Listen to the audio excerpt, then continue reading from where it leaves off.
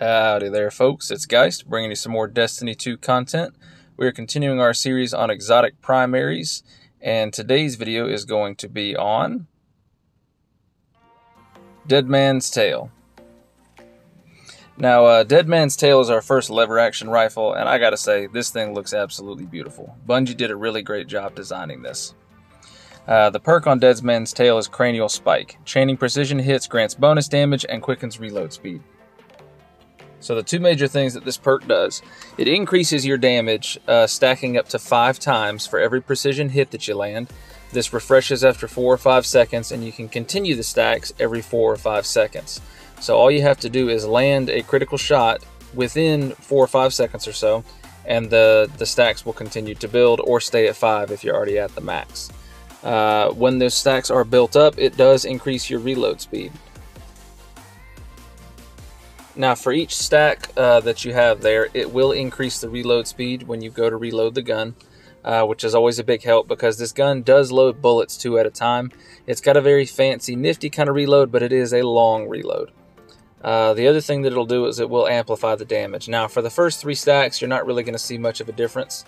At 4 stacks, you will be able to 2-tap a Guardian 0 Resilience, which is very rare, so probably not going to happen a lot. And at 5 stacks, you'll be able to 2-tap a Guardian 4 Resilience or less. Now, realistically, you're not going to find yourself 2-tapping Guardians that often with it.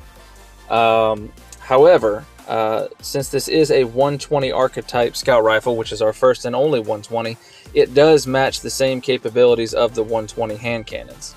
It's got a little bit more damage than our 150 scout rifles, so if somebody gets so much as tickled, you can 2-tap them. And also, like those 120 hand cannons, it's very good anytime you give it any sort of damage buff.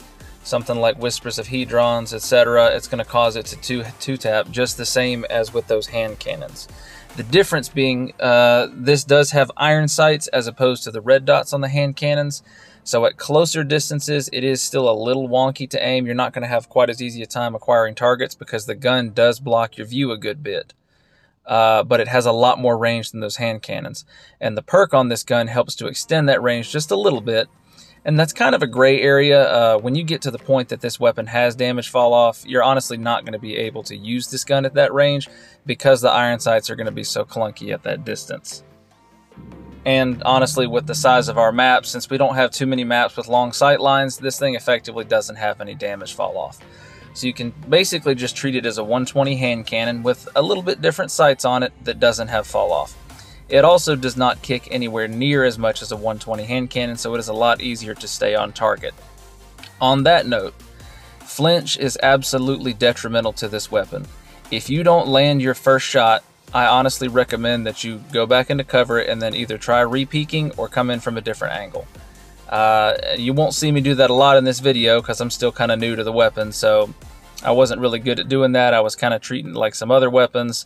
If you miss that first shot, it is oftentimes hard to recover from missing that first shot, and you're going to get flinched upwards and the gun is going to start to block the other person that you're trying to shoot. It's almost better sometimes to actually shoot a little bit below the head, aim for the throat area. The gun does have a very generous hitbox, and you will find yourself still landing headshots. We don't have the catalyst for this gun yet, but we do know that the catalyst is going to enhance the hipfire. It's going to remove the bloom from the hipfire and make the hipfire a lot more accurate. So, for the time being, this gun is absolutely excellent at mid to long range engagements. Closer ranges, it can still be used, but it's not quite as effective as something like a hand cannon at close range due to the way the iron sights work. When we do get that catalyst and somebody moves in close to you, you will be able to hip fire them, and it's going to kind of be like using a lower time to kill last word. So in the future, when we do have the catalyst, you'll be able to use the gun in close quarters as well to still defend yourself, unlike a lot of other scout rifles, with the exception of maybe some of our rapid fire scouts like Symmetry. So when we do get the catalyst, it's going to make this a very well-rounded weapon and a very consistent weapon. You'll be able to duel effectively with it at long, mid, and close range engagements. It doesn't have the greatest time to kill, but it does have good flinch, so as long as you can land your shots, you're going to do well with it. And this weapon does also come with random rolls on it, just like Hawkmoon does. Whenever you complete the mission to get this, you can recomplete it once per week to get another random roll. Now this is once per account, not once per character. Perks that I think you want to be looking for are going to be 4th times the charm and Vorpal weapon. 4th times the charm is going to put more bullets in your mag, so it takes longer for you to get to that long reload.